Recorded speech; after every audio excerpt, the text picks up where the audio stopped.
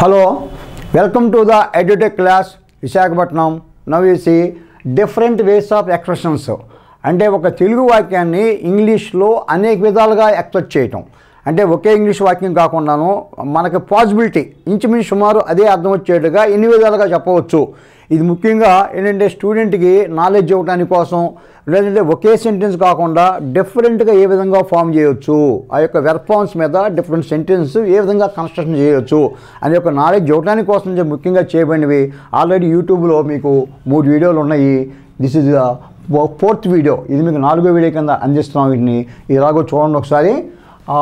నీకు ఇప్పుడు ఏమైనా పని ఉందా, నీకు ఇప్పుడు ఏమైనా పని ఉందా అనే ఒక తెలుగు వాక్యం ఉంది. నీకు ఇప్పుడు ఏమైనా పని ఉందా అని అడుగుతాం. నీకు ఇప్పుడు ఏమైనా పని ఉందా, దాన్ని ఇంగ్లీష్లో ఏ విధంగా చెప్తాం మనం? Do you have any work, have you any work now, have you got any work now. You observe now here, మీరు అబ్జర్వ్ చేయండి. డూ హ్యావ్ తర్వాత have plus verb 3 got, have you got. Do you have ఎప్పుడు కూడానండి do does did పక్కన verb 1 ఉండాలి. Do కానీ does కానీ did పక్కన ఆల్వేస్ ఫాలోస్ వెర్బ్ 1 ఓన్లీ. ఇది గ్రామర్ రూల్ అండి. ఆ తర్వాత హ్యావ్ కానీ హ్యాజ్ కానీ హ్యాడ్ కానీ ఉన్నప్పుడు, హ్యావ్ కానీ హ్యాజ్ కానీ హ్యాడ్ కానీ ఉన్నప్పుడు ప్లస్ వెర్బ్ 3 అంటే పాస్ట్ పార్టిసిపల్ వెర్బ్ ఫాలో అవుతుంది అనమాట. కనుక have you got, get got got కదా, గెట్ గాట్ గాట్ కానీ గాట్ కానీ. Have you got any work, అలాగే do you have any work. ఈ విధంగా మనం ఫ్రేమ్ చేసి అడిగాం. అలాగే రెండోది, అతడికి ఇప్పుడేం పని లేదా. ఏంటి అతడికి ఇప్పుడేం పని లేదా, ఏంటి అతడికి ఇప్పుడేం పని లేదా అని వాక్యం మనం ఇంగ్లీష్లో ఎక్స్ప్రెస్ చేయాలనుకోండి. ఏ విధంగా చేస్తాం? Doesn't you have any work, doesn't you have any work. ఇక్కడ కూడా సేమే, డజ్ హ్యావ్ మీకు ఆల్రెడీ చెప్పాను కదా. ఇదిగోండి డజ్ వెర్బ్ 1 హ్యావ్, హ్యావ్ అనేది ఉంది. Doesn't you have verb, doesn't you have any work. అలాగే hasn't you any work now. ఇక్కడ హ్యాజంట్ ఇక్కడ మీకు థర్డ్ ఫామ్ వాడకుండా చెప్పాం, వెర్బ్ 3 లేకుండా చెప్పాం. ఇక్కడ కూడా మీకు వెర్బ్ 3 లేకుండా చెప్పాం, హ్యావ్ యూ ఎనీ వర్క్ అని. ఇక్కడ వెర్బ్ 3 ఇవ్వలేదు, ఇక్కడ ఇచ్చాను, ఇక్కడ మీకు వెర్బ్ 3 ఇచ్చాం. అంటే అలా చెప్పొచ్చు. ఈ విధంగా ఇది సుమారుగా అదే మీనింగ్ వస్తుంది అనమాట. అలాగే హ్యాజంట్ యూ గాట్, ఇక్కడ చూడండి గాట్ అన్నాం. Hasn't you got any work now. ఈ విధంగా మనం 3 విధాలుగా ఇంగ్లీష్లో ఎక్స్ప్రెస్ చేసి చెప్పొచ్చు అనమాట. అలాగే థర్డ్ వన్, ఆమెను కలిసినందుకు నాకు చాలా సంతోషంగా ఉంది. మనం ఒకరితో చెప్తాం, రే నాకు ఆమెను కలిసినందుకు చాలా సంతోషంగా ఉందిరా. జస్ట్ అంటే ఆమెకి కలిసిన కదా నాకు చాలా సంతోషంగా ఉంది. ఏ విధంగా చెప్తాం మనం? I am very happy to have met her. I am very happy to have met. ఇదిగోండి have met, have plus verb 3 చెప్పాను కదా. మీకు ఇక్కడ రూల్ చెప్పాను కదండి, verb 3 have plus to have met her. I am very happy, ఎక్కడ హ్యాపీగా ఉంది? టు హ్యావ్ మెట్ హర్, ఆమెను కలిసినందుకు మెట్ హర్. అలాగే ఐ ఆమ్ వెరీ హ్యాపీ, నేను చాలా సంతోషంగా ఉన్నాను. హ్యావింగ్ మెట్ హర్, ఇది కూడా ఎంతండి సేమ్ ఇంచుమించు అదే మీద. Having met her. ఇక్కడ having met her I feel, ఇక్కడ ఏమన్నాం ఇక్కడ మీకు ఐ ఫీల్, ఇక్కడ ఫీల్ అని ఉపయోగించాం. I feel very happy. Having met her I feel very happy అంటే ఈ వాక్యానికి ఆమెను కలిసినందుకు నాకు చాలా సంతోషంగా ఉందనే వాక్యాన్ని మనం ఇంగ్లీష్లో 3 విధాలుగా ఇంచుమించు సుమారు అదే మీనింగ్ వచ్చేట్లుగా ఎక్స్ప్రెస్ చేయడం అనేది జరిగింది. తర్వాత ఆమె కారు నడపగలదు. 4th వన్ చూడండి. ఎస్, ఆమె కారు నడుపుతుంది. ఆమె కారు నడపగలదు అంటే దట్స్ కాల్డ్ ఎబిలిటీ. ఆవిడ చేస్తుంది, ఆవిడ కారుని నడపగలదు అనేదాన్ని ఎలా చెప్తాం? She can drive a car. ఇక్కడ మనం కెన్ పేకి ఇచ్చామండి. Can is called the ability అండి, చేయగలదు, ఒక సామర్థ్యం. ఐ కెన్ డూ అంటే I can do any work. I can lift the box, I can lift the box, ఆ విధంగా అనమాట. నేను ఎత్తగలను ఆ box, I can lift it, ఆ విధంగా. I can drive a car, that means she can drive a car, ఆమె నడపగలదు. ఈ can ability చూసిస్తుంది కదండి. అలాగే కెన్ లేకుండా ఎలా చెప్తాం? She is able, is able ఉన్నా కూడా కెన్లేనండి. She is able to drive a car, ఆ విధంగా. అలాగే ఆమె హైదరాబాద్ వెళ్ళాలా ఇప్పుడు. ఓకే, మనం అంటాం మనం ఏంటి ఆవిడ ఇప్పుడు హైదరాబాద్ వెళ్ళాలా అంటే ఆమె ఇప్పుడు హైదరాబాద్ వెళ్ళాలా, దాన్ని ఇంగ్లీష్ ఏ విధంగా చెప్పాను? Does she have to go Hyderabad now. Does she have to go, have to go. ఇక్కడ చూడండి మీరు, హ్యావ్ టు గో. మన ఇందాక 2 ప్లస్ వెర్బ్ 1 వచ్చింది కదా మీకు. అందులో మీకు నేను వెర్బ్ ఫామ్ వీడియోలో చెప్పినప్పుడు 2 ప్లస్ వెర్బ్ 1 అని చెప్పాను కదా, 2 ఇన్ఫినిటివ్ పక్కన వెర్బ్ 1 అని, అలాగనమాట. Does she have to go Hyderabad now. అలాగే does she need to go, does she need to go Hyderabad now. తర్వాత need she go Hyderabad now. తర్వాత must she go Hyderabad now. Should she go Hyderabad now. ఈ విధంగా మీకు different వేస్లో అంటే does she have to go Hyderabad now కానీ does she need to go Hyderabad now need she go Hyderabad now must she go Hyderabad now should she go Hyderabad now అంటే ఈ యొక్క different ways వీటిల్లో మీరు ఏదో ఒక వాక్యం మీరు ఉపయోగించి ఇంగ్లీష్లో అడగవచ్చు. అదేవిధంగా ఎస్ అతను ఇప్పుడు వెళ్ళాలి, మనం ఏమంటాం, రే అతను ఇప్పుడు వెళ్ళాలిరా, అతను ఇప్పుడు వెళ్ళాలి, అతను ఇప్పుడు వెళ్ళాలి. దాన్ని ఎలా చెప్తాం మనం ఇంగ్లీష్లో వచ్చేప్పటికి he has to go now అంటే కంపల్సరీ వెళ్ళాలి. Has to go, have to go, I have to take, I have to see, నేను ఇప్పుడు చూడాలి. ఐ హ్యావ్ టు ఈట్ అంటే ఐ హ్యావ్ టు డూ, నేను ఇప్పుడు చేయాలి. అలాగే మరి ఐ హ్యావ్ టు రైట్, నేను ఉత్తరం రాయవలసి ఉంది, ఐ హ్యావ్ టు రైట్. అలాగే ఈ హ్యాస్ టు గో నౌ అంటే వెర్బ్ 1 2 ప్లస్ వెర్బ్ 1 ఈ హ్యాస్ టు గో నౌ. దీన్ని ఇంకో విధంగా ఎలా చెప్తాం, హ్యాస్ గాట్ టు గో. చూడండి ఇది ఇంపార్టెంట్, ఇక్కడ to go has got to go అలాగనమాట. అతడు ఎప్పుడైనా నీకు సహాయం చేస్తాడా, రే వాడు ఎప్పుడైనా నీకు సహాయం చేస్తాడా మనం ఎలా అడుగుతాం, రే వాడు ఎప్పుడైనా నీకు సహాయం చేస్తాడా, దాన్ని ఎలా చెప్పగలుగుతాం మనం ఇంగ్లీష్లో. Does he ever help you, ఎవరు ఎప్పుడైనా, does he ever help you, అది ఎప్పుడైనా సహాయం చేస్తాడు నీకు. ఓకే, ఇంకో విధంలో has he ever helped you, ఇక్కడ హెల్ప్ అన్నామండి, దీని అర్థం ఏంటి, సహాయం చేశాడా, దట్స్ కాల్డ్ పాస్ట్ అనమాట. Has he ever helped you, అతడు సహాయం చేశాడా అంటే అతడు సహాయం చేశాడా అని చెప్తాం అనమాట. అలాగే మనం ఎప్పుడు బయలుదేరాలి, ఓకే అంతా బాగానే ఉంది, మనం ఎప్పుడు బయలుదేరాలి, మనం ఎప్పుడు బయలుదేరాలి దాన్ని ఎలా చెప్పగలుగుతాం మనం. When shall we start, when shall we start, shall ఎప్పుడు కూడా అంటే ఆక్సిలరీ వెర్బ్ షల్ అండి.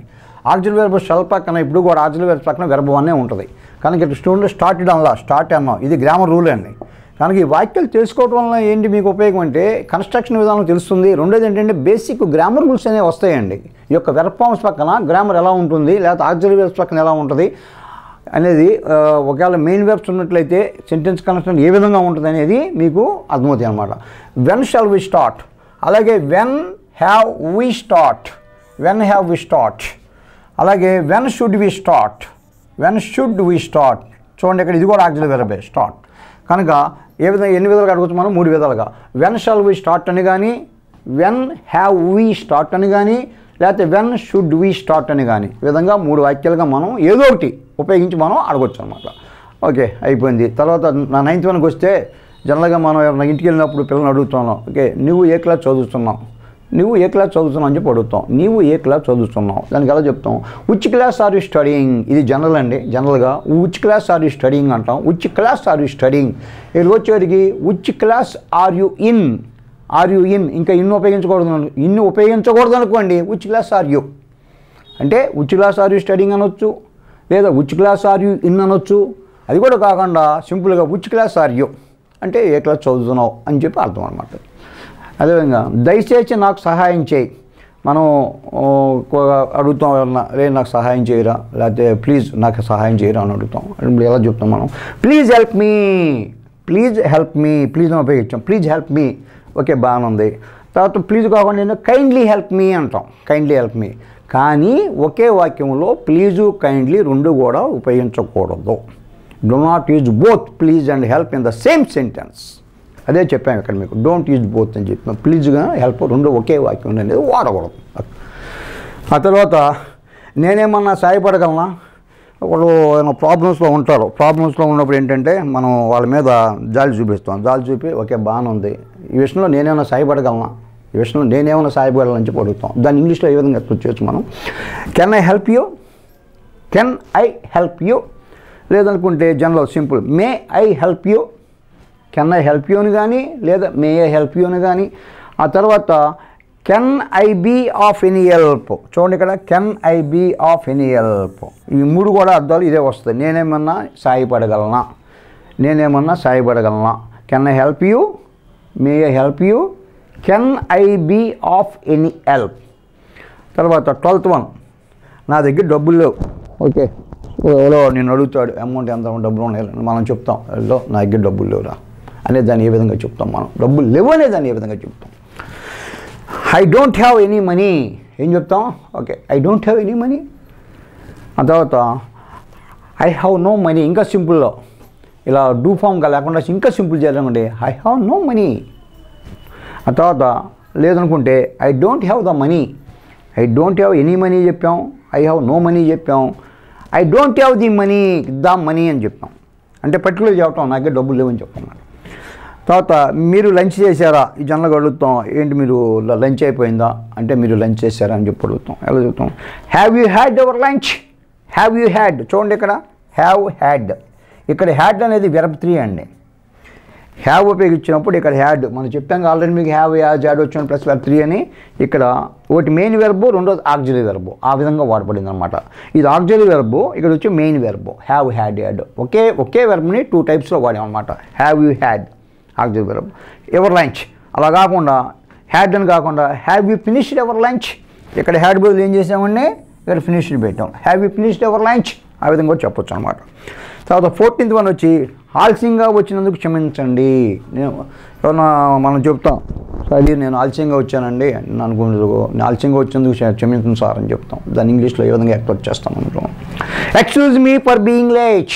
ఎలా చెప్తాం? Sir excuse me for being late sir. లేదనుకుంటే ఎక్స్క్యూజ్ మై బీయింగ్ లేట్. అలా కాకుండా ఈ విధంగా ఎక్స్క్యూజ్ మై బీయింగ్ లేట్, ఇంక ఇది పొలైట్గా ఉంటుంది అన్నమాట. ఎక్స్క్యూజ్ మై బీయింగ్ లేట్ అది. ఈ విధంగా మనకి అంటే ఒక తెలుగు వాక్యాన్ని ఆల్మోస్ట్ ఇక్కడ 14 సెంటెన్స్లు ఇచ్చామండి. అంతకుముందు 3 వీడియోల్లో దాదాపు ఒక 25 సెంటెన్స్లు ఇచ్చాం. అంటే మీకు 100 సెంటెన్స్ అందించాలనే మా యొక్క ఇదనమాట. ఒక 100 సెంటెన్స్ వరకు మీకు అందించాలనే ఒక భావం మీకు. అందుకే మీకు 4 వీడియోస్లో ఆల్మోస్ట్ ఆల్ మీకు 40 సెంటెన్స్లు వెళ్ళి మిగతాయి కూడా మీకు త్వరలో మీకు ఇలా టైం ఉన్నప్పుడల్లా కూడా మీకు మేము అందిస్తాం. ఇవన్నీ కూడా మీరు రాసుకొని బుక్లో రాసుకొని అసలు ఏ ఫ్రేమింగ్ ఎలా ఉంది దీన్ని బట్టి ఇంకా మరికొన్ని సెంటెన్స్లు ఏ విధంగా చేయగలుగుతారు. సబ్జెక్టులు మార్చండి. సబ్జెక్టులు ఉన్నాయి కదండి, I we you he she it they. ఈ సబ్జెక్టులు ఎన్ని ఉన్నాయి? మొత్తం 7 ఉంటాయండి. సబ్జెక్టులు మార్చి దానికి అనుగుణంగా వెర్బ్స్ను ఉపయోగించండి. ఇచ్చి మరికొన్ని వాక్యాలు మీరు చేయండి. అలా ప్రాక్టీస్ చేసినప్పుడే మీకు ఇంగ్లీష్ నాలెడ్జ్ డెవలప్ అవుతుంది. ఇంగ్లీష్ నాలెడ్జ్ ఏ విధంగా డెవలప్ అవుతుంది మనం అనుకుంటున్నాం చూడండి. ఇన్స్టిట్యూట్కి వెళ్ళాను రాలేదురా, లేదా అక్కడ 5,000 ఖర్చు పెట్టాను, అక్కడ 10,000 ఖర్చు పెట్టాను, 20,000 ఖర్చు పెట్టాను, వాడు 3 నెలలు చెప్పాడు, మనకేం రాలేదనుకోండి. బట్ అక్కడ అది కాదండి పాయింట్. అక్కడ ఆ ఇచ్చిన రూల్స్ని మీరు అప్లికబుల్ ఏ రకంగా చేశారో మనం రూల్స్ అప్లై చేయాలి దానికి. అంటే డైలీ ఒక 10 లైన్స్ కానీ 15 లైన్స్ కానీ ఒక పేపర్ చూసి ఒక మీరు పేరా చదివి ఆ పేరా అనేది రీప్రొడ్యూస్ చేయగలిగినప్పుడు మీకు ఇంగ్లీష్ వచ్చినట్టే. బేసిక్ ఫండమెంటల్స్ కానీ నేర్చుకుని ఆ యొక్క ఫండమెంటల్ని ఉపయోగిస్తూ మీరు చదివిన పేరాని రీప్రొడ్యూస్ చేయాలి. మళ్ళీ దాన్ని తిప్పి రాసి కానీ ప్రాక్టీస్ చేసినట్లయితే మీకు అది డెఫినెట్గా 100% మీ ఇంగ్లీష్ షార్ట్ పీరియడ్లో మీరు నేర్చుకోగలరు. అలా కాకుండా మనం ఒక ఇంగ్లీష్ మూవీస్ వస్తుంది చూడండి, కింద టైటిల్స్ వస్తాయి, అబ్బా మన బ్రహ్మాండంగా అర్థమవుతాయి. టైటిల్ చూడంగానే భలే కొందరు టైటిల్ బాగా వేసాను అనుకుంటాం. అంటే కాన్వర్సేషన్ అర్థం కానప్పుడు కింద మనకి టైటిల్ చేస్తాడు. అది హాల్లో ఉన్న 3 గంటలు 2 గంటలు బాగుంటుందండి. మన యొక్క కాన్సన్ట్రేషన్ కూడా పిక్చర్ మీద ఉంటుంది, ఆ యొక్క టైటిల్స్ మీద ఉంటాయి. మనం ఎందుకుంటే స్టోరీని అర్థం చేసుకోవడం కోసం చదువుతాం. టైటిల్స్ దేనికి చదువుతాం? తెలుగు అంటే అర్థమైపోద్ది, ఏం అక్కర్లేదు. ఇంగ్లీష్ ఏంటి మనకి టైటిల్స్ కావాలి. టైటిల్స్ ఉంటేనే ఇంగ్లీష్ యొక్క అది యొక్క ఏంటంటే వాడి యొక్క లాంగ్వేజ్ కానీ ఆ యొక్క ప్రొనౌన్సియేషన్ కానీ మనకు అర్థం కానప్పుడు టైటిల్స్ చేస్తారు కింద. టైటిల్ చదువుకుంటూ వెళ్తాం. అంటే అలా 2 గంటలు చదివినప్పుడు బాగా అర్థమవుద్ది. అలాగే మీరు ఒక ఇంగ్లీష్ కోచింగ్ క్లాస్కి వెళ్ళినా ఎక్కడ వెళ్ళినా అది చెప్పినప్పుడు బ్రహ్మాండంగా అర్థమవుద్ది. బయటకు వచ్చిన తర్వాత అర్థం కాదు. ఎందుకు అర్థం కాదు? మనకి ప్రాక్టీస్ లేదు. అంటే practice makes a man perfect అన్నారు. అందువల్లనండి ప్రోవర్బ్ మనకి. మనం ప్రాక్టీస్ చేయగలగాలి. ప్రాక్టీస్ చేసినప్పుడు డెఫినెట్ రోజు మీరు ఒక ఏం పెట్టుకోండి. సపోజ్ ఇక్కడ మీరు డే టు డే యాక్టివిటీస్ గురించి ఒక 10 to 15 లైన్స్ రాయండి ఎవ్రీడే. అంటే మిస్టేక్స్ ఉన్నా కూడా రాయండి. నిదానంగా అలా రాసుకుంటూ పోతే ఏంటంటే క్రమక్రమంగా మీకే అది అర్థమవుతుంది. ఇక్కడ మన తప్పు జరిగింది, ఇక మనం దీని విధంగా రాయాలి, దీని విధంగా కట్ చేయాలి. అలా చేసినప్పుడు మీకు నాలెడ్జ్ అనేది ఇంగ్లీష్లో తరువుగా వస్తుందన్నమాట. అలా చేయటానికి మీరు డెవలప్ చేయండి. అలా చేయటానికి బాగా కష్టపడండి. అంతేగాని ఏదో 1 గంట వెళ్ళాం, లేదా డబ్బులు ఖర్చు పెట్టాం, 10,000 ఖర్చు పెట్టాం, 20,000 ఖర్చు పెట్టాం, ఏదో 3 గంటలు కూర్చున్నాం, మనకేం రాలేదనేది మాత్రం అక్కడ నెగిటివ్ అది క్వశ్చన్ మార్క్ అలాగే ఉండిపోద్దండి చివరి వరకు. ఎప్పుడు మీరు ప్రాక్టీస్ చేయనంతకాలం ఆ క్వశ్చన్ మార్క్ అలాగే కంటిన్యూ అవుద్ది. కనుక ఏం చేయాలి మనం ఇక్కడ ప్రాక్టీస్ కావాలి మనకి. అలాగే నేను ఇచ్చాను కదా ఇక్కడ మీకు ఇచ్చినట్లు వెర్బ్ ఫార్మ్స్ మీకు ఆల్రెడీ మీకు 40 సెంటెన్స్లు ఉన్నాయి. Video 1, part 1, part 2, part 3, part 4లో ఇంచుమించు సుమారుగా 40 సెంటెన్స్లు ఉన్నాయి. 40 సెంటెన్స్లో పాజిబుల్ సెంటెన్స్ వెర్బ్ ఫార్మ్స్ అంటే అక్కడ మీకు సబ్జెక్టులు మార్చుకుంటూ వెళ్తే కొన్ని సెంటెన్స్ చేయగలరు మీరు. చూడండి 40లో ద పాజిబిలిటీ చూడండి, చూసి వాటికి మీరు అలా మీరు డెవలప్ చేయండి. డెవలప్ చేస్తే కొంచెం మీకు నాలెడ్జ్ డెవలప్ అవడానికి అవకాశం ఉంటుంది. రెండోది మీకు ఇంగ్లీష్ మీకు ఈజీగా చాలా అంటే త్వరగా నేర్చుకోవడానికి అవకాశం ఉంటుంది. సో అది ఆల్మోస్ట్ మా యొక్క 50 to 60 వీడియోస్ ఉన్నాయండి సూపర్ మీకు ఇది యూట్యూబ్లో. So my channel is edutech Ramesh. మా ఛానల్ మీరు ఎడ్యుటెక్ రమేష్ అని టైప్ చేయండి యూట్యూబ్లో. ఎడ్యుటెక్ రమేష్ అని టైప్ చేసినట్లయితే మా ఛానల్లో మీరు అన్నీ కూడా సూపర్ 60 వీడియోస్ ఉన్నాయి. 60 వీడియోస్ కూడా చూడొచ్చు. కొన్నిటిలో స్పోకెన్ హిందీ మీద ఉన్నాయి. అలాగే కాంపిటేటివ్ ఎగ్జామినర్స్కి స్టూడెంట్స్కి చేయడానికి అర్థమవడానికి కోసం కొన్ని అర్థమెటిక్ మీద కూడా మా సార్ చేస్తున్నారు. ఆయన కూడా బాగా మంచి ఎక్స్పీరియన్స్ అతను. అలాగే స్పోకెన్ హిందీ మీద కొన్ని వీడియోస్ ఉన్నాయి. ఈ అన్ని వీడియోస్ కూడా మా యొక్క ఛానల్ ఓపెన్ చేసి చూడండి, ఎడ్యుటెక్ రమేష్ అని. మీరు కానీ వీటి కానీ లైక్ చేసినట్లయితే do one thing, like, share and subscribe. Okay, I continue later. Okay, thank you to all. Right.